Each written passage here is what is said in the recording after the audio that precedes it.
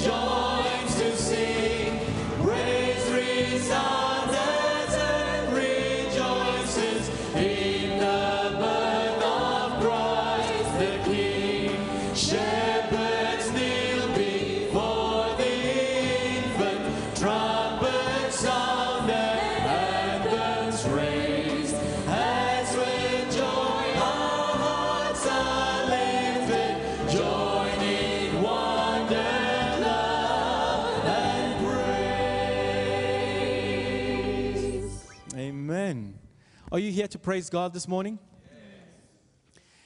Christmas, yes. I know there's decorations and trees and gifts and stuff, but it's all about Jesus, amen?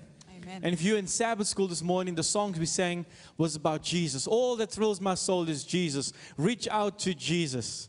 And that's what the season's about. Jesus is the reason for the season. And sometimes we forget that, but we shouldn't. And so we're going to sing the song, Hark the Heralds, Angels Sing. And just like the angels sang, we want to hear you sing this morning. Hark the Herald, Angels Sing.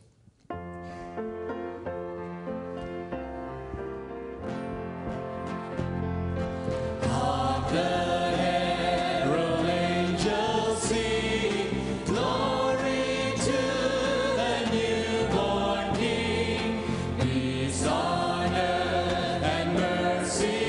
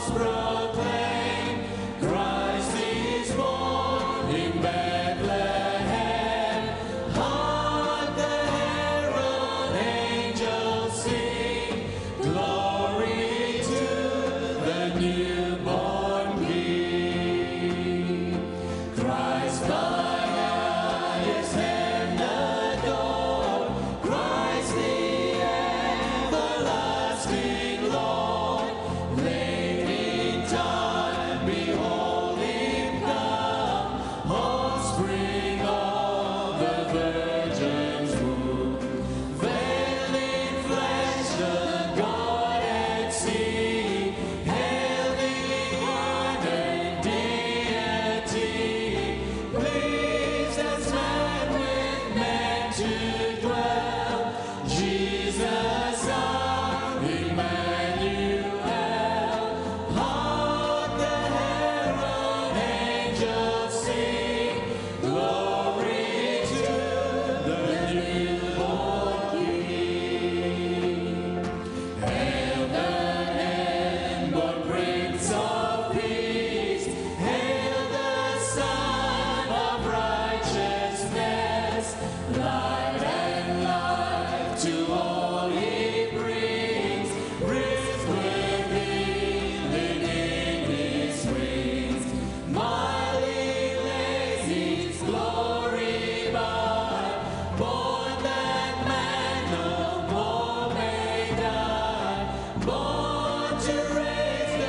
sons of earth, born to give them second birth. Hark the herald angels sing, glory to the newborn King. Amen. I was following Pastor Lloyd on Facebook this week. Sorry, Pastor Lloyd's not stalking anything. Are we doing welcome now? Are we doing no? And someone had posted an article about, yes, Jesus wasn't born the 25th, and it's a pagan this and pagan that. And Pastor Lloyd said, yes, but what a great opportunity to share the good news of Jesus Christ with someone Amen. who's never heard it before. And they're reminded about it at this time. And so that's a beautiful, beautiful thing to be able to do, is tell people, yes, Jesus was born, yeah, not 25th, but he was born so that he could save each one of us. And we need to go and tell it wherever we can, every opportunity we can. This song, Go Tell It in the Mountain, let's enjoy it for what it says.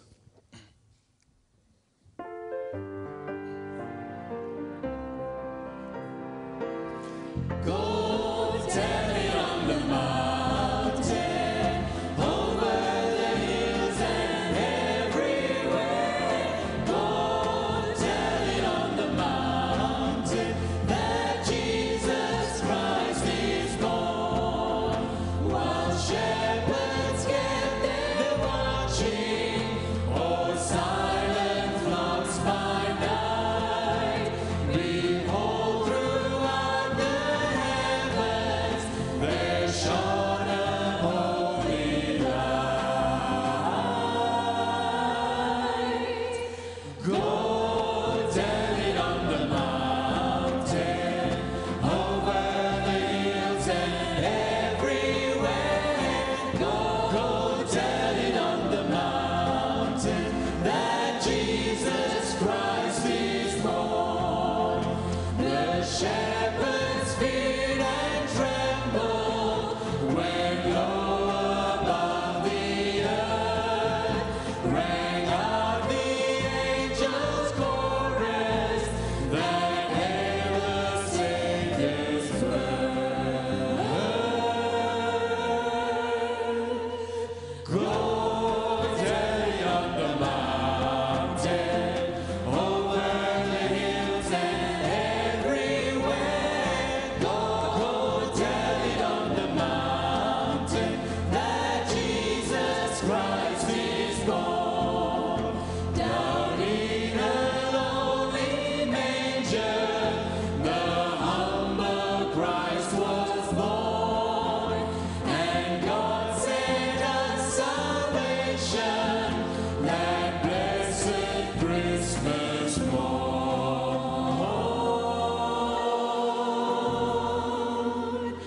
Go tell it on the mountain, over the hills and everywhere. Go tell it on the mountain that Jesus Christ is born. Go tell it on the mountain, over the hills and everywhere. Go tell it on the mountain that Jesus Christ is born. That Jesus Christ is born.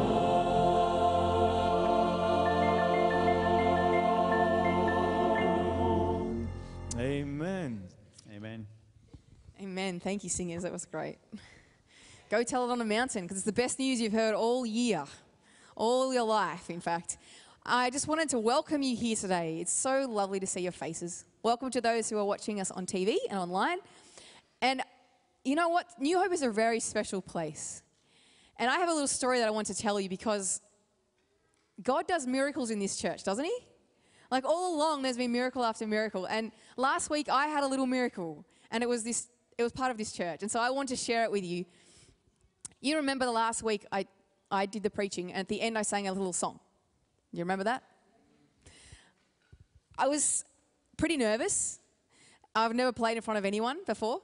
And so my teacher always tells me, Claire, your rhythm is so bad. Like, you just can't keep in time. You do everything fast. You start off normal. By the end of the song, you're doing like 100 miles an hour. And it's just it makes me just play with drum beats over and over. And I just can't get it. And so I said to Aaron, Aaron, can you please just play bass with me after the first verse so that I can stay in time? And I look up after I started singing and Aaron's sitting in the front row and I'm like, oh no, he's meant to be over there playing the bass. Anyway, so I just went, oh, we got to keep going. So as you know, I kept playing, and then at the end, I'm like, oh, I can hear him playing. He must have the bass in the front row. So afterwards, he came up to me and he said, oh, you stayed in time. Fine. I said, oh, thank you. Did you have your bass in the front row? And he said, no, I didn't have my bass. I said, but I could hear you playing the bass. I could hear the bass. What do you mean? He said, no, I wasn't playing the bass.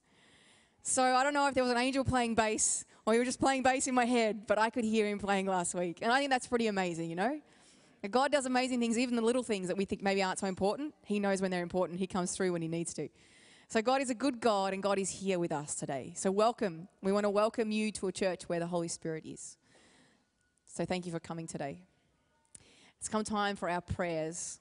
And we have so much to thank God for and so much to ask him for. And I have quite a long list here. So we would like to ask, you remember Imogen asked us a couple of weeks ago. Imogen would like us to pray for her. She's trying to witness to her young friend Tina. So is Imogen here?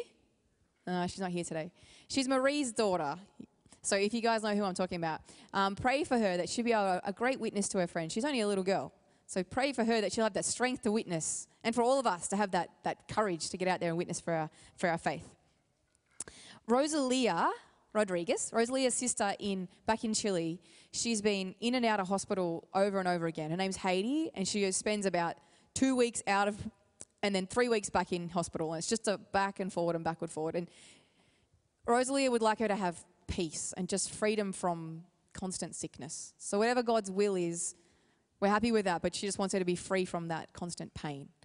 And so we just ask that you be with, that we will pray that she'll understand God's love and that she'll be comforted in her heart. That's for Haiti. Rosalia also has a niece named Maria who's going to have surgery for breast cancer this Tuesday. So if you could pray for Maria, that the Holy Spirit and that will touch that physician's hands, that he'll do a good job with that surgery. Maddie Parsons went to the Philippines. If you've ever talked to Maddie, you probably would have heard that he went to the Philippines. And they did were you guys building a church there and doing Bible work as well? Evangelism, just evangelism, building the church up there. And it's in a little place called Mapanas, which is in North Samar. Did I get it right? In the island of North Samar in the Philippines. And just this week, there's been a cyclone there. And it's been severely damaged. So Maddie would like us to pray for all his friends and all the people that are there because it's close to his heart. The people of Mapanas. Jamie would like us to pray for his friend or her friend. I'm not sure who Jamie is. If you're here, I'm sorry. Jamie, put your hand up. Is your Jamie? Okay. She's having hard times. Her friend, the name is Tiram. They had to put their dog down and her cousin died. So that's a tough time. So pray for Jamie. No, pray for Tiram. Yeah. And talk to Jamie about it after church. Button is waiting for visas for her mum and dad so they can come to Australia for the holidays. Let's pray they get their visas. Family, you need to be with your family on the holidays. There's no good being on your own by Christmas. So we pray for that. Pray for Conrad. He's still looking for accommodation.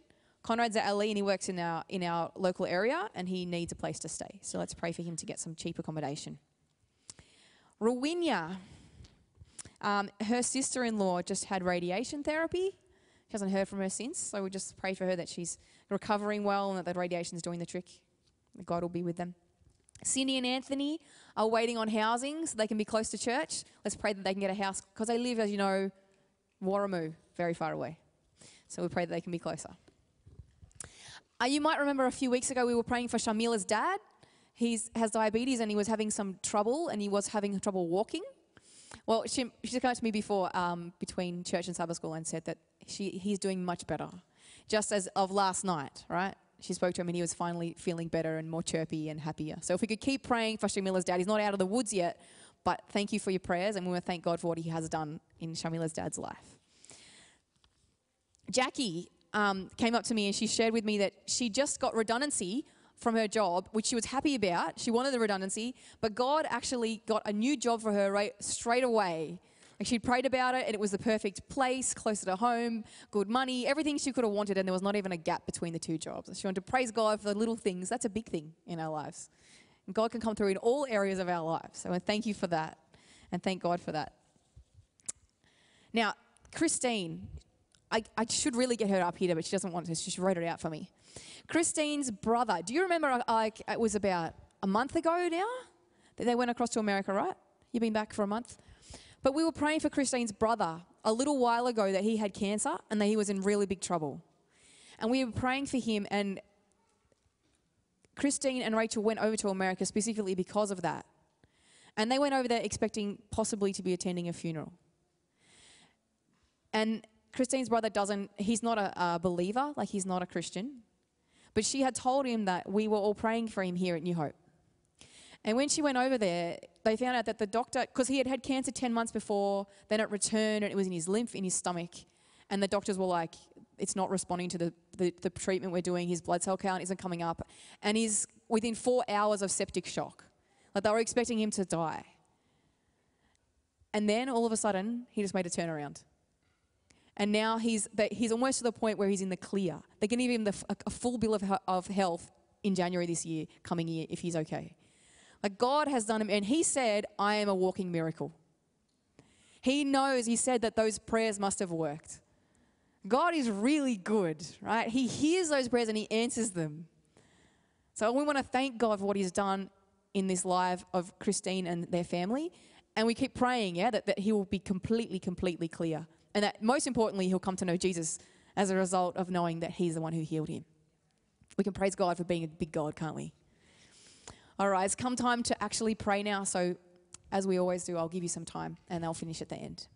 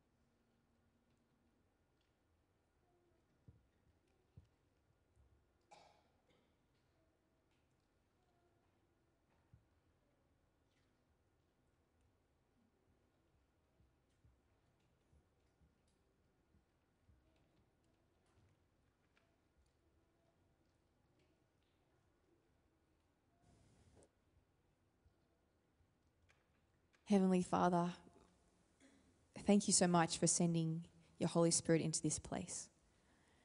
Thank you that you work miracles in our lives and in the lives of our loved ones. And thank you that you are answering our prayers. Thank you that you are an eager God who can't wait to answer our prayers, and you love to have us speak with you. Father, I ask this morning that you will be upon each person that's sitting here. May your Holy Spirit fall. May it be in their hearts, baptizing them and clearing out the distractions and the doubts and opening each of our minds so that we can hear you speak. Father, we want to thank you for the healing that you did in Christine's family. We want to thank you for all the things in advance that we haven't seen yet, but you promised to do. Father, we want to ask that you will be with those who can't make it here today, that are struggling with sin, struggling with finances, struggling to just make it out of bed. Father, we want to pray that you'll please bring them here back to you. We want to pray for those who have visited and haven't come back. We want to pray for those who are watching online and can't make it but are sitting there watching today wishing they were here. So Father, please just help us to remember that you are a God who loves and that you are eager to save those who come to you. Father, just touch our hearts today. Help us to hear you speak and help us to obey. Thank you so much. In Jesus' name we pray. Amen.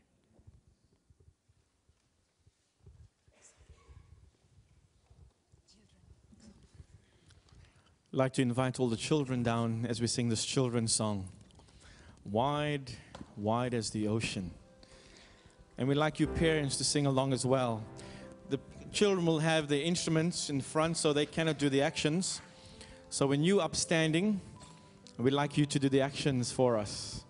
And it's nice for kids to see mom and dad participating. I'm in the wrong place.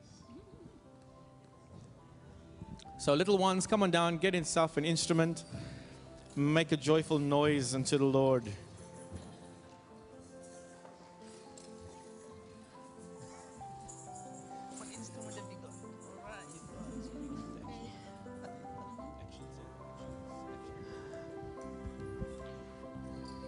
Come on, kids.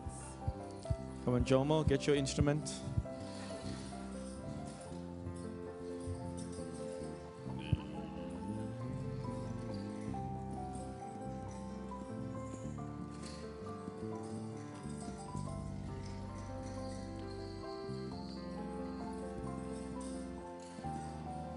Still more kids coming down. Come and get your instrument.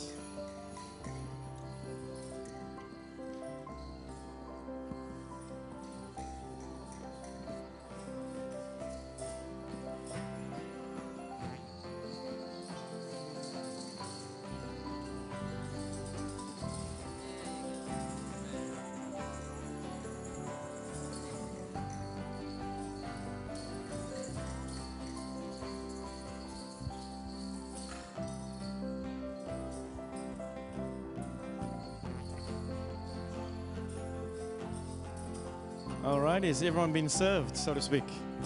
All right, let's be upstanding. As we sing the song, we're going to do it twice, and we're going to see you do the actions. Wide, wide as the ocean, high as the heavens above, deep, deep as the deepest sea, is my Savior's love. I, though so unworthy, still I'm a child of His care. For His word teaches me that His love reaches me everywhere. One more time. Wide, wide as the ocean, high as the heavens above, deep, deep as the deepest sea, is my Savior's love. Hallelujah. I, though so unworthy, still I'm a child of His care.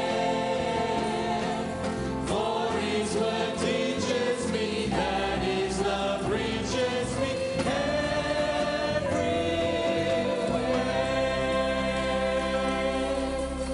Amen. And that is the truth about God's love. Amen. It reaches us everywhere. Thank you, children. Yeah. Offering?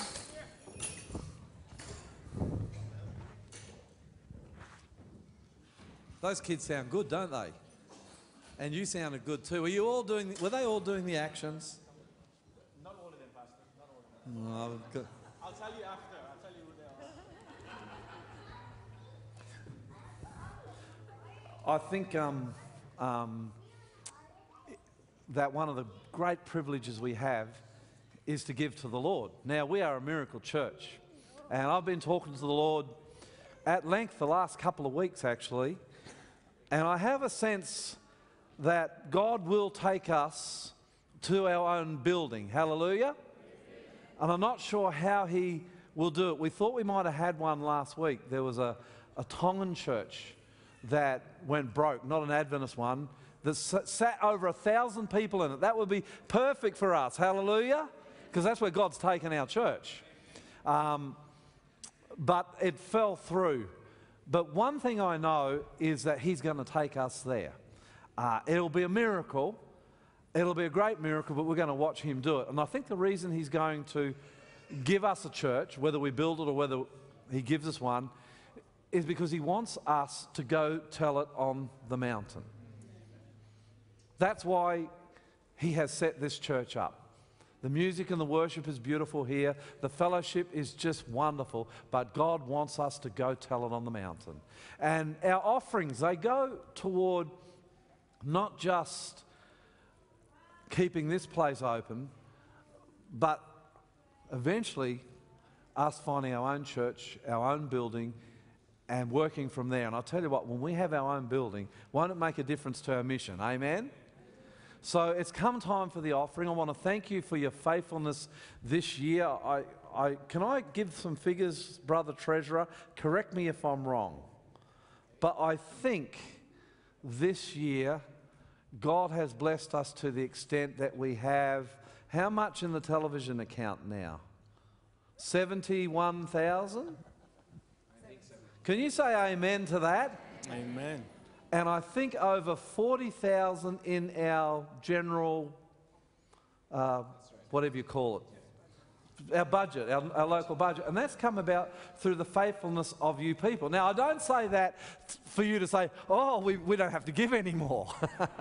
It's quite the opposite. I think we're looking at some 5 to 10 million for a building in this awfully expensive city of ours. And so God is calling us to be faithful. And if we are faithful to Him in worship with our giving, what does He do? He makes up the what? He more than makes up the difference. And I'm pretty sure that God is going to give a lot more to where we're going than we do. Amen? I know it. I know it. But I do thank God, and I give you those figures. I do thank God because He has been so wonderful in blessing us with you who've responded to Him so generously this year in your offerings. So let's pray and ask the Lord to take this act of worship, our offerings, and take them and bless them and do what He's already been doing, multiply them so we can continue to do His work out here in the northwest of Sydney. Dear Father, it's a privilege for us to be able to give to you. We only give back a little bit of what you give to us. But we give it back, God, from hearts that are overflowing with love for you. And we do it because, well, it's a free will thing. And we do it because we worship and we serve you. So take this offering. As we've said, God, multiply it in big ways because we have great challenges here in this city to establish a worship centre and a place of, Lord, that the gospel can go out to our community. It's really hard. So take this offering, Lord, multiply it in a big way and make what is hard easy, we pray in Jesus' name. Amen. We're going to sing this beautiful song, "O Come All Ye Faithful," as we take the offering. And I think toward the end of it, we might even stand up.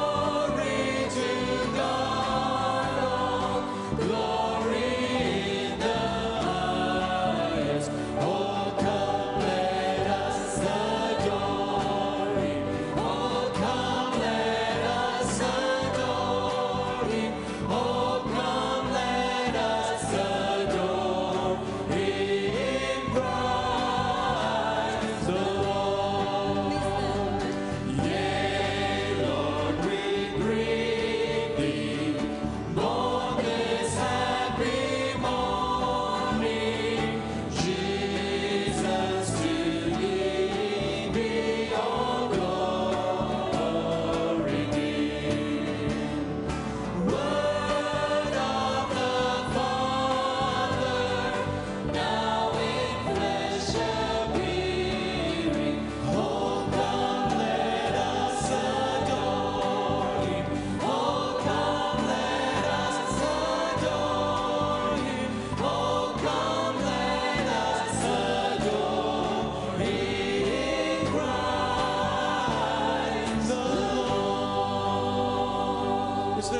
one more time.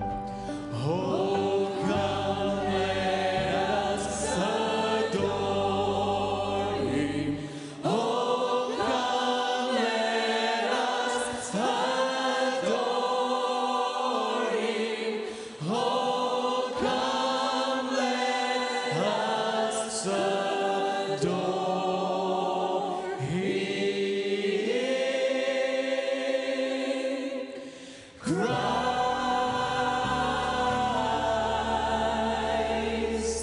the Lord.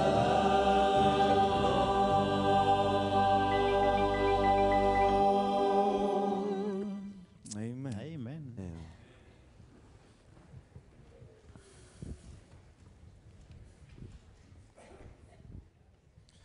I want to thank the tech team and the musicians and the singers this morning for leading us in these beautiful songs. Amen. And I want to welcome you again to church this morning. I don't normally preach from a computer, but this morning I went to print my church sermon out and my printer decided to run out of ink. And so here I am with a computer in front of me, and God willing, this is all going to go all right. I've titled this presentation Prophecies of Jesus the Messiah. Or I could perhaps say why the wise men and the shepherds in Bethlehem knew the Messiah was coming. And I hope and pray you find this interesting. But at the very end of this Bible study, I want to challenge you to do something this Christmas because it's Christmas time. Do you like Christmas time? Well, I don't. I love Christmas Day, but Christmas time itself is a very difficult time for me because it's just so busy. Are you finding that? You know, I went to the shops with Danae yesterday, and I'd been sent there to do a job for Lizka. And we went in there at Hornsby and we drove the car in, and it was so clogged and so crowded that I actually ended up being funneled back out of the car park. And I hadn't been able to get it, and I almost gave up. And Danae said, no, we'll find a car park, Dad. In we go. And we did go in and talk about a miracle. We found a car park. But man, it is a busy time, Christmas time. But it is a happy time for a lot of people. Families get together. There's times of rejoicing and reunions. I don't know where you are this Christmas, but I want to give you one more invitation before we do our Bible study this morning. If you're alone or you're hanging about and don't have a lot to do Christmas Day, I want to invite you to come and have Christmas lunch with Lizka and me and New Hope. And we're going to have it right here outside those doors in the foyer. Now, what time will we eat, Lizka? That's the most important thing. 12:30 we're going to eat. So what time would we be here? I'll be here at 12:30. Okay. Now, if you want to come, though, we need to know. And if you know Lizzie, just wave your hand, Lizzie, so they can turn around so they can see you. Come on, up your stand. Say, look, there could be visitors here. This is Lizka. She's the cook. I'm the servant.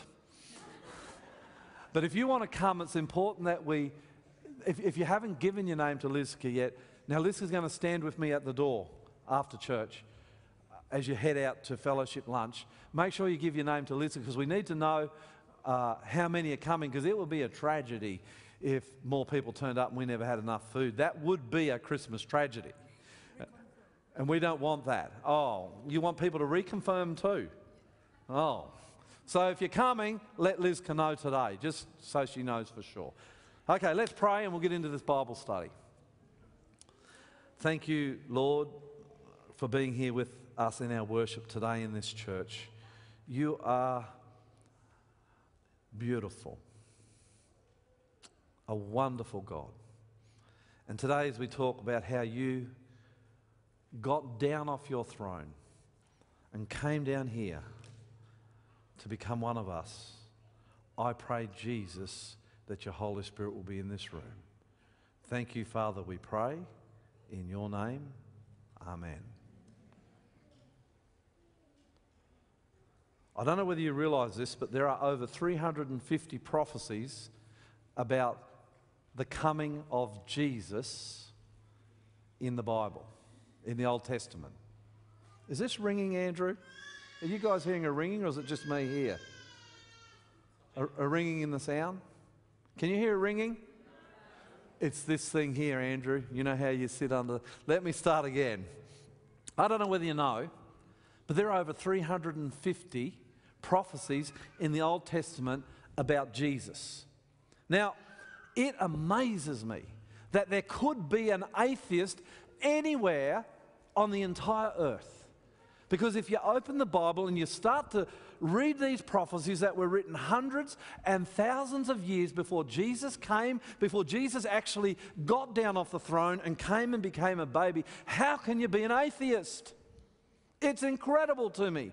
Over 350 prophecies that point forward to Jesus, who came as a baby, grew up, became a man, and saved the world. Over 350 in the Old Testament. Do you get what I'm saying? Over 350 before he arrived. Do you get that? Over 350. It's an amazing number, and every single one of them came true. Amazing. Mathematically, the probability of this happening and being chance is impossible. 350, and I want to look at just five short one-verse prophecies that point forward to Jesus, the Messiah, the one that so many in our world look at, howbeit even briefly, at Christmas. And these prophecies are some of the reasons why the wise men and the shepherds knew to look out for the Messiah. Prophecy 1, if you have your Bibles, and I want to encourage you to bring your Bibles to our church. If you have your Bibles, and I do that because I've said it before and I'll say it again and again and again, I want you to open your Bibles or to be on your phone, looking at your Bibles on your phone. I want you to see the words for yourself. The first prophecy is in Genesis. In fact, this is the first prophecy about Jesus the Messiah, full stop. It's in Genesis chapter 3, verse 15. Let me just give you the context. I think most of you will already know it. The world is pristine, new, brand new, just been created by God. Adam and Eve are in the world, and they get confronted by a choice. And you know the story, how they listened to Lucifer, who was disguised as a serpent, and the world fell.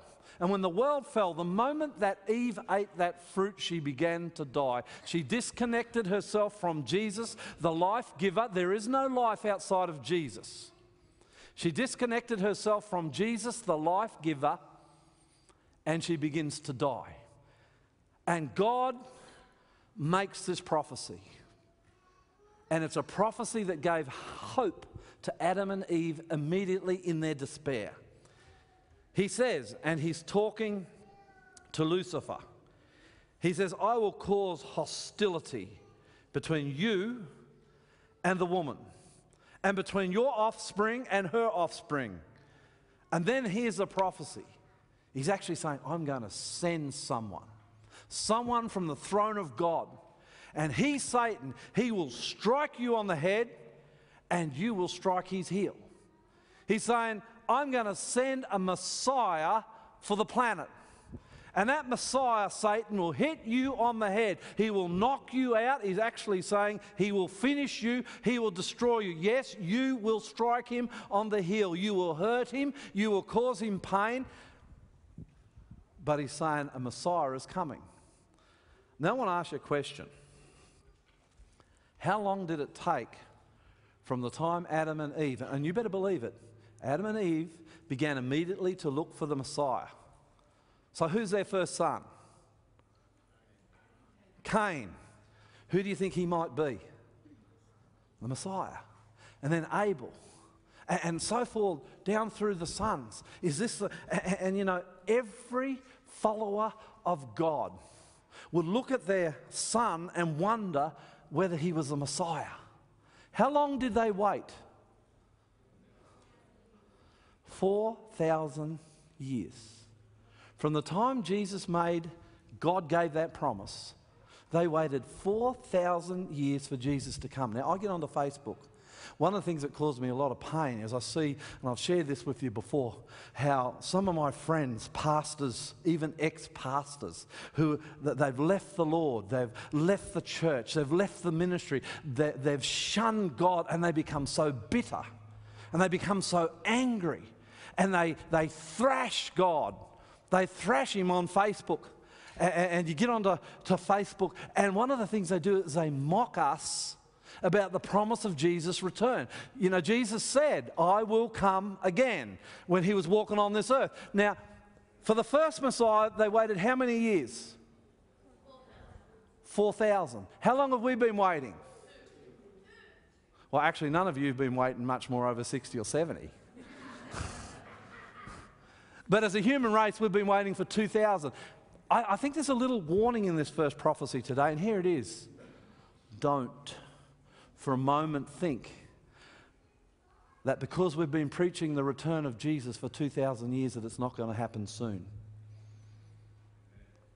The first time around they waited 4,000 years. We've been waiting half that time, and just as Jesus came the first time, you can guarantee He's going to come the second time. And it's on. I'm going to talk about it next week in church. I'm going to talk about the signs. It is on. We will see Jesus, the same Jesus who came the first time as the Messiah. We will see Him come back, and this time to save us and take us home. That's the first prophecy. Let's have a look at the second one. I like this one. Isaiah chapter 9, verse 6. For a child is born to us, a son is given to us.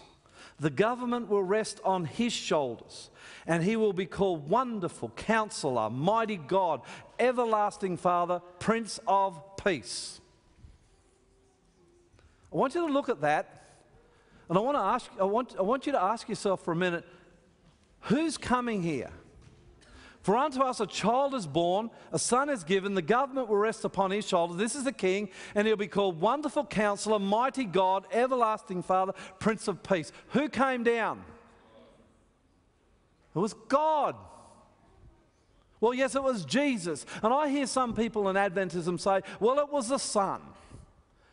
It wasn't just the Son, it was God. Do you understand that? It was Yahweh, the King of the Kings, the mighty God, the author of life. It was Jesus, God, who got down off His throne and He came to earth as a small baby. It was God. It was God who came down here. I was doing a Bible study with a group of young people when I first went to Wahroonga a few years ago. It was a long time ago now, almost 20 years ago, and they said to me, look, we've got a friend and he's a great guy, he's really on fire for the Lord.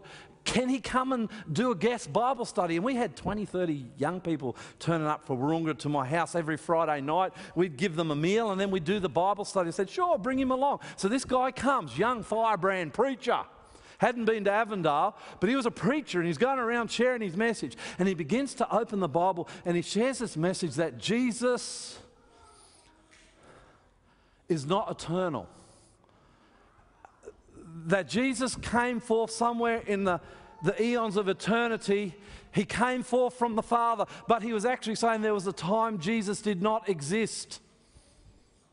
And I found out later he was an anti-Trinitarian.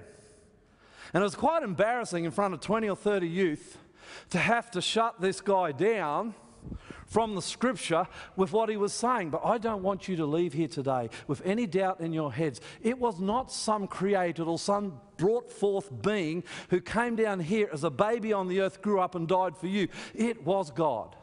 Amen. It was God. God died for you. God lived for you. It was God. Third prophecy. I like this one because I was born in Nara Base Hospital at about lunchtime on a Sabbath on September 14. I like to think that God, Jesus, was born on my birthday. You know, there's a lot of talk about the fact that Jesus was not born at Christmas. Well, the fact is he was not born on December 25. In fact, if we were to get to heaven and he was to tell me or us that he was born on December 25, I'd be very surprised. Because you remember Mary and Joseph had gone from where? To Bethlehem. They'd gone from Nazareth to Bethlehem to be numbered because the Roman king had asked for the entire empire to be numbered for tax reasons, and they'd gone back to their home village, and they only travelled in the northern summer. That's when they would travel. So Jesus was born somewhere between when? June, July, right through to September. So I was born in September. Wouldn't it be great? I'd love that if the Lord was born on my birthday. We will never know, and it doesn't really matter. But the amazing thing here is you've got Jesus, God giving a promise that Jesus would come, and then God assuring us that when he does come, second prophecy, that it is him, that it is God that is coming. So he promised he would come, and then he said, I'm coming. God's coming. And then he says, not only am I coming, but I'm going to tell you where I'm coming to. Now, I was born in Nara. What are the chances of even 50 years before I was born of someone predicting where I would be born? Well, pretty slim. In fact, almost impossible. And yet you've got Micah here, hundreds of years. You've got Micah hundreds of years before Jesus turns up, prophesying about where he would be born. Micah chapter 5 verse 2. But you, Bethlehem Ephratah, though you are little among the thousands of Judah, yet out of you shall come forth to me the one to be ruler in Israel, whose going forths are from of old, from everlasting. What God is saying through the prophet Micah here is, hey, I promised a Messiah.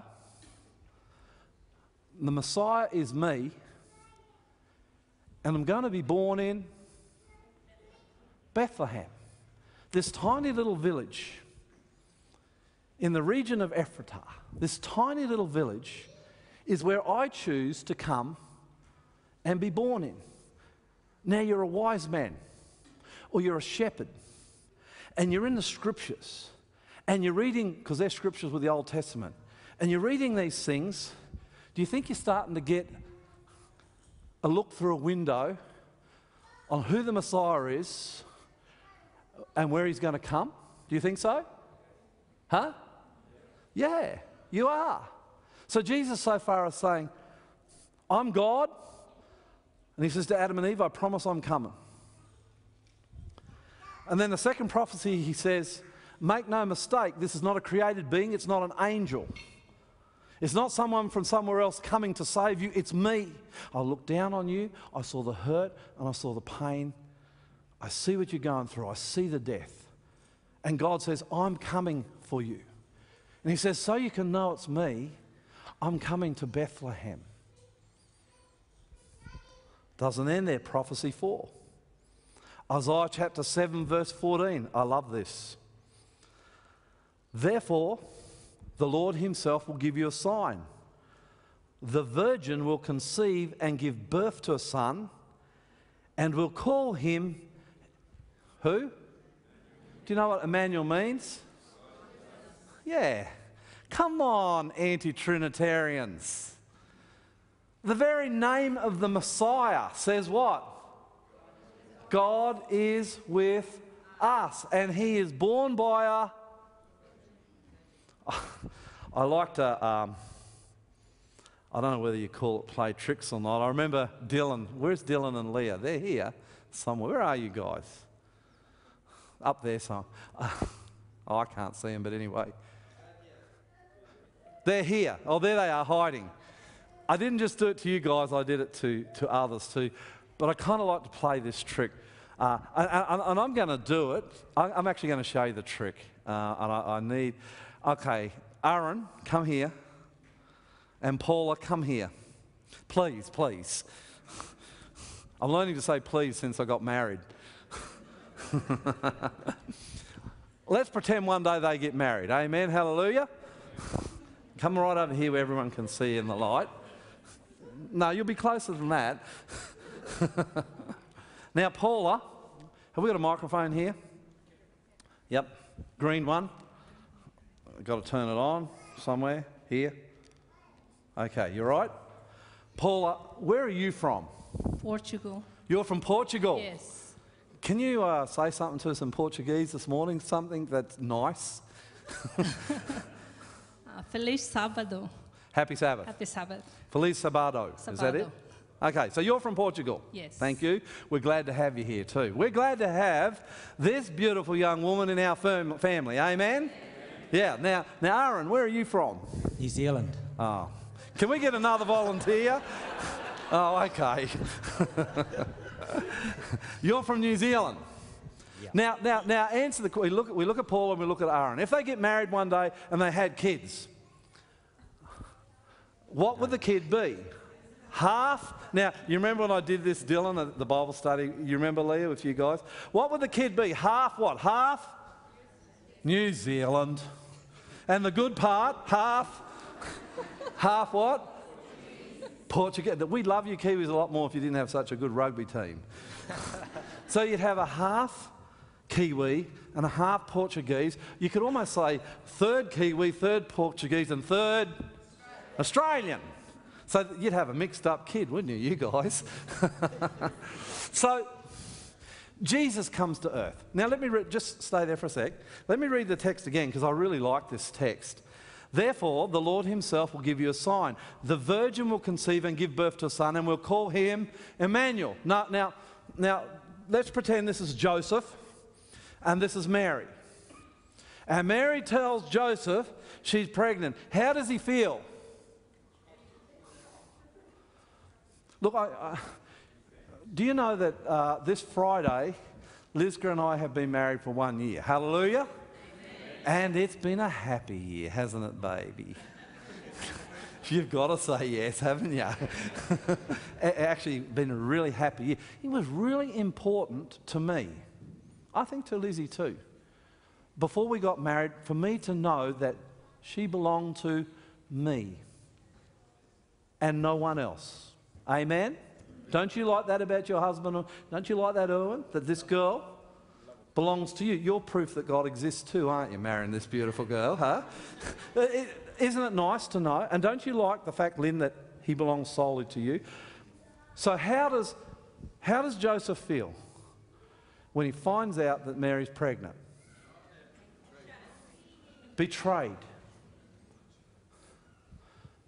But an angel comes and tells him the truth. And what was the truth? Look at this. The father of Jesus was... Who actually was it? Is the Holy Spirit God? Is he a person? He's a third person of the Godhead. That doesn't mean he's number three. He's not number three. We just call him the third person. They are all equal. 3 persons. How many gods? One God, like a family. So the Father is the Holy Spirit, but the mother is human. I imagine Mary would look a bit like you too. She's human. So does that make Jesus, the baby, half God and half human? My brother is married to a Tongan girl. He's Australian. They've got kids. I might have told you. They're amazing kids, aren't they, Lizka? Blonde hair, one of them. Blue eyes and brown Tongan skin. Talk about blessed. Half Tongan, half Australian. Half Kiwi, half Portuguese. If Lizka and I ever have... No, let's not go down that road. That's not happening, girl. You know that she wrote a thing on Facebook the other day when we got our new dog and said, what did you say? Some awful thing where everyone thought she was pregnant. And I said, man, I'm 52.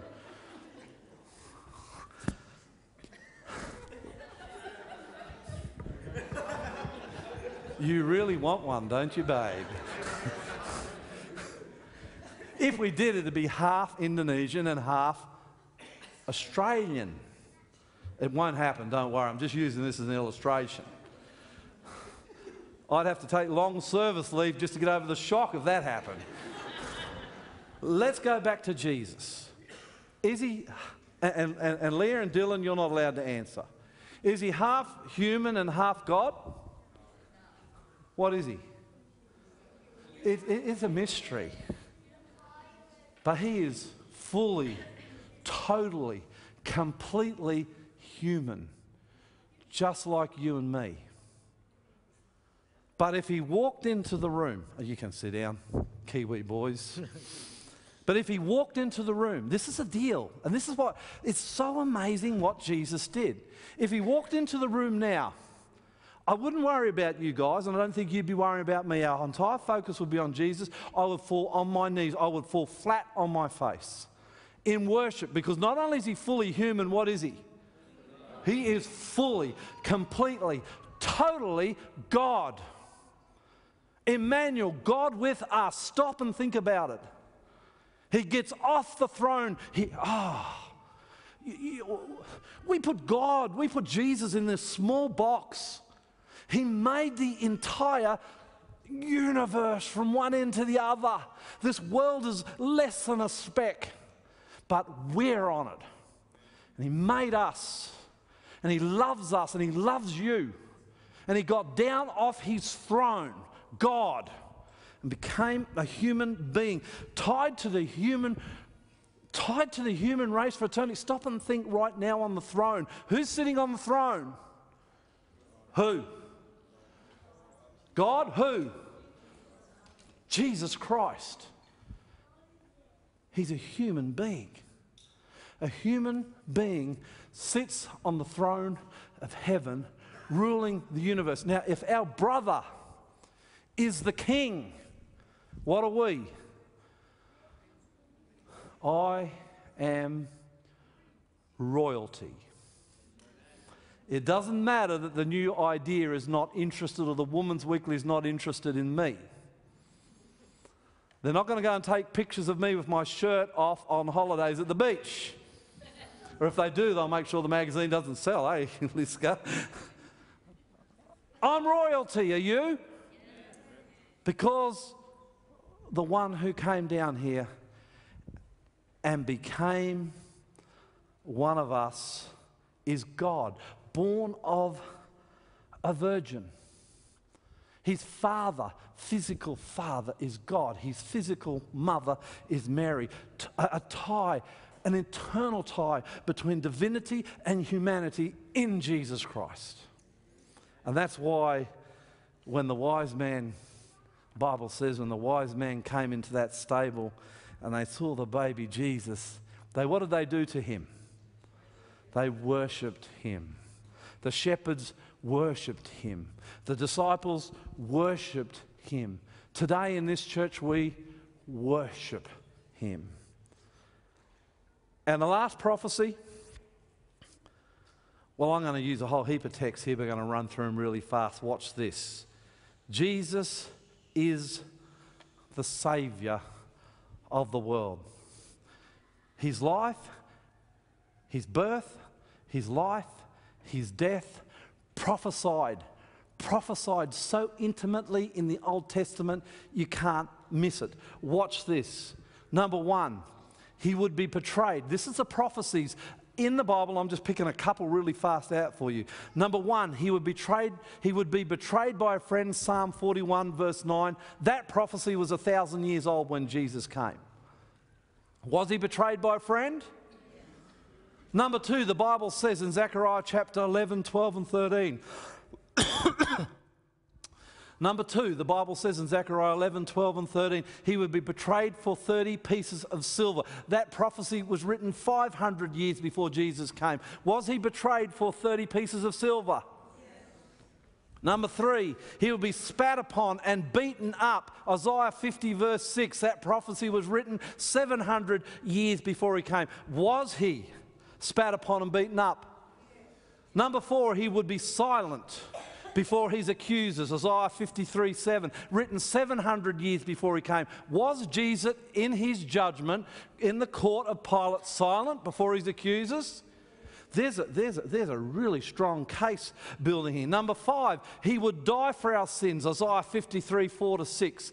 Did he die for our sins? Yes, yes, yes. Number 6, he would be crucified, Zechariah 12:10.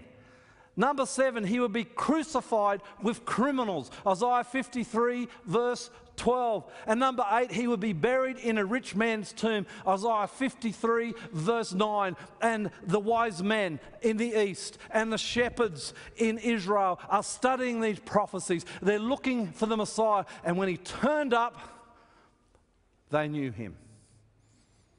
They knew him. And I could preach to you all day from these prophecies about Jesus Christ. And they should, as you study them, give you assurance on the reality of Jesus who came as a baby, lived as a man, and died as a saviour. They should give you assurance today. But for too long, in Adventism, we preach the prophecies and we miss the man Jesus. Amen? I've seen it over and over where people go to our evangelism programs, they listen to all the prophecies, they decide to follow God, make a stand for Jesus, get baptized, but they missed him. And this Christmas I want to challenge you with something. I want to challenge you as I close with a story. And I go back to Facebook because at college I had a friend. I'm going to call him John. That wasn't his name, and I do that for his own privacy. We went to college together. He was a guy who never mixed all that much with the rest of the college guys. I saw him. I would talk to him. It would be wrong for me to say that I ever really went out of my way to really make him a good friend, because I didn't. But he was there. He wasn't a bad fellow. Well, he leaves college, and like many of my college friends did, and he was studying to be a Bible teacher like me. He leaves college. When he left college, and I don't know his story, but he somehow leaves the Lord, he leaves Adventism, and John ends up bitter, bitter, bitter. He is angry with our church. He is angry with the pastors and with the people of the church. Too many Adventists, when they leave us, end up like this. He's an angry, angry man. I pick him up on Facebook in this particular page, on this particular page that one of my friends, who also is an ex-Adventist, began, that really attacks Adventism. And he just brought me onto this page. I didn't really ask for it at all. And I picked this guy up, and I remember him from college. And I picked him up because when I'd made a comment on something, he just attacked. Have you ever had this on Facebook, those of you on it? He went for my throat. And it was fierce. And I can't say I reacted all that well initially, but when I got over the shock of the language and the way he was talking to me and the way he was talking about the church, I started to see a guy that was really hurt and really bruised and really wounded. And then I thought about this Jesus that we're all looking at this Christmas, who came down for guys like John, who were bruised, hurt, and wounded. And I tried to start to reach out to him. And I'll tell you, when you're reaching out to someone like that, it's like banging your head against a closed door. You know what I mean? You've got to be pretty tough in the Lord, in the Holy Spirit, to share Jesus sometimes with people who are hostile. But I learned a lesson as a pastor in the last few years, that some of those who are the most hostile against you are those who the Lord's working on the hardest. Amen? So if you're sharing Jesus and someone's hostile, don't give up. Use the wisdom of the Holy Spirit and don't continue to pound away if they don't want it. But don't give up. And this guy comes to me just a week or two ago, and this is where I bring this Bible study to a climax. And he said, I don't believe in your God. He's a fake. And I don't believe this Jesus. And he used some expletives as the language is hard to bear. But he used some expletives talking about this Jesus. But he said, if he exists, prove it to me. get him to come and call me to follow him. He just said something very dangerous, amen? I said, all right. He said, you and your God have got until December the 31st. He said, I'll bet you he doesn't call me. I bet you he doesn't come because he doesn't exist. And you could hear the pain and the frustration as he shared this with me. So this is my Christmas gift to him this year. And I want you to find someone to give this Christmas gift to in your life. Until December 31, I'm going to pray for this Jesus, this great God, who came down and became a baby and lived a life and died, and then went up and is on the throne of heaven today as our Saviour. I'm going to pray that Jesus will call John this Christmas. And as I close now, I want you to think about your life. And who is it in your life that does not know Jesus? And perhaps like me, you can pray a prayer that he will touch them too. Amen? You want to do that? Well, I want you to bow your heads right now. I'm going to pray. I'm going to give you 30 seconds. Think about it. I'm going to pray for John right now. You think of someone in your life that needs to be touched by this baby who became the Messiah. And you pray for them right now. Amen? Right now. Let's bow our heads. Let's pray for the people we want this baby who grew into the Messiah. Let's pray for them who we want him to touch today, this Christmas. Let's pray.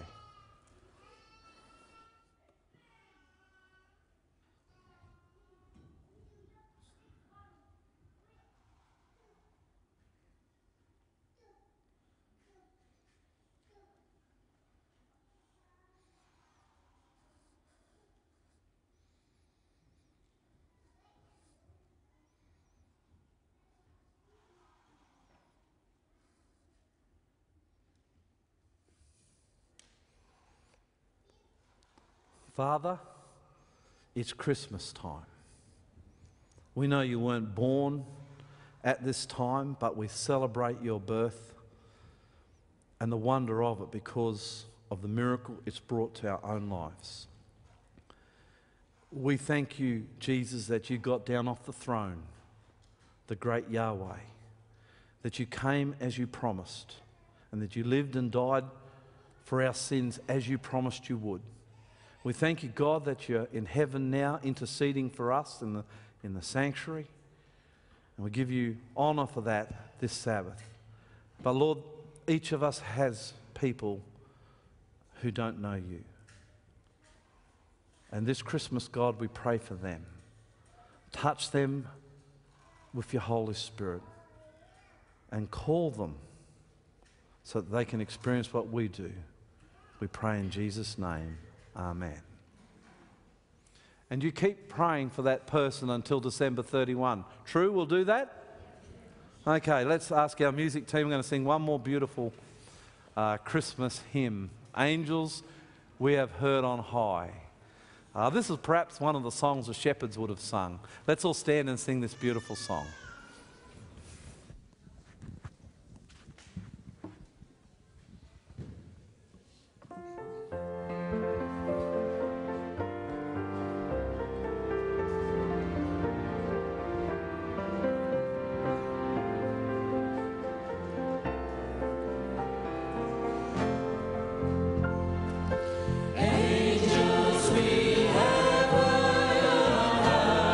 Sweetly singing.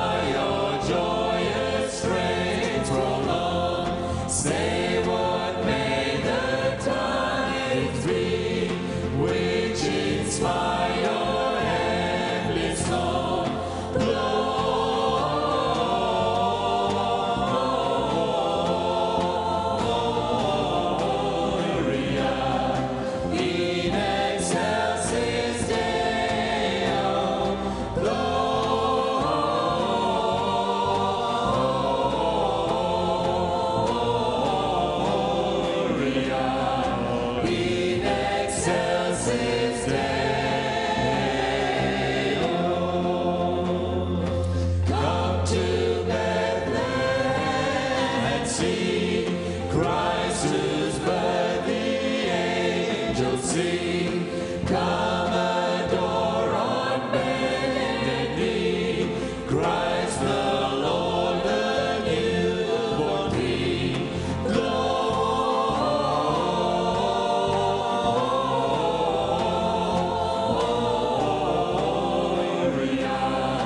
in excelsis Deo.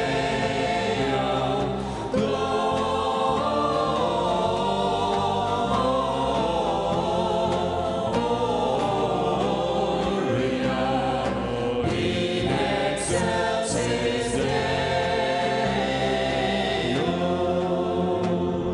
Singing in a manger laid, whom the choirs of angels praise. Mary, Joseph, lay your reign, while our hearts in love we raise.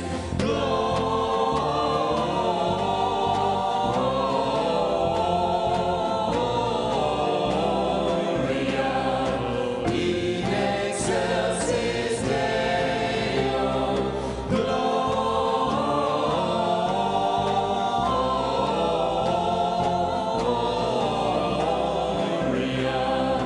in excelsis Deo.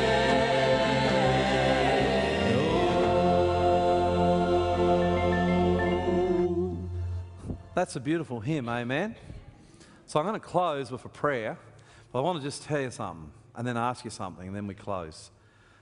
That's the first time in 26 years I have preached this Sabbath weekend before Christmas, amen? And do you know why? Because I always go on holidays last week. But this is a new church, and I'm not going on holidays this year until a couple of weeks in February, where I'm going to go back to, well, not back to because I've never been there, but I'm going to go to Bali and Jakarta with Lizka. And very excited about that. No, I am, very. But if you and me trying to sit in a plane seat, you'd understand where the excitement comes from. And I'm not going business class. Next week, we begin a 4-part series on the Great Controversy. And we're going to talk next week about the signs of the times. Really, really serious stuff. Then we're going to talk about the second coming the following week. Then we're going to talk about the third coming. Did you know there's a third coming? And then on the fourth week, to finish this series, we're going to talk about how you can make sure you're ready for it. It's an important summer series, but this is what I tell you. And I don't tell you this for any other reason than it's the truth, and Lizzie and Andrew will back you up. We're tired, amen? I'm tired. Are you tired at the end of the year? This is what I want you to do, because this is such an important series, and it'll go on to Channel 10. I want you, and I don't normally ask this, to pray for me. Would you do that? For no other reason than I'm tired. And yet this is an important series, and we need to get through it and advance God and His cause. And pray for Andrew and the team, that the Lord will give us strength through this Christmas period. Amen? You'll do that? I appreciate that, and it warms my heart. I actually need the prayers. So let's close this service thanking God for Jesus. Remember Him as you go through these festives, that it's really about Him. And do your best to continue to pray for that person that you prayed for, that they too will find Jesus as you have. Let's close our eyes and close with benediction. Father in heaven, we thank you again for Jesus. And this Christmas, as we celebrate, some with family, some alone, however we find ourselves, Lord, may you be with us. May you walk closely with us. May we experience your presence, we pray. And may we leave this season with hearts overflowing with joy for what you've done. In Jesus' name, amen. Stay for lunch. It is the last lunch until the last Sabbath in January. So that's a special one. Stay for lunch. Amen. Happy Sabbath.